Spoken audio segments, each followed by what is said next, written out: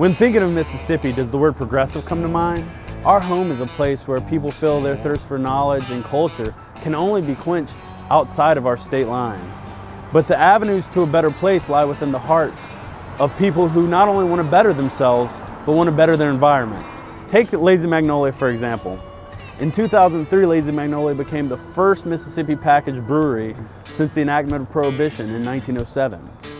Not only did they begin production on award-winning beer, but also gave back to the local community through environmental awareness and by supporting charitable organizations and local arts. Now fast forward 10 years later and changes in the air. Following in Lazy Magnolia's footprints, a handful of breweries have opened, while grassroots organizations like Raise Your Pints were founded, which eventually led to the Mississippi Governor Phil Bryant signing the craft beer bill into law in April of 2012.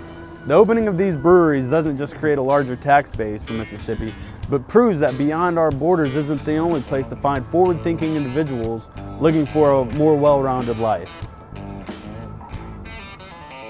So there's just one place that I can go, yeah, where I first saw the light.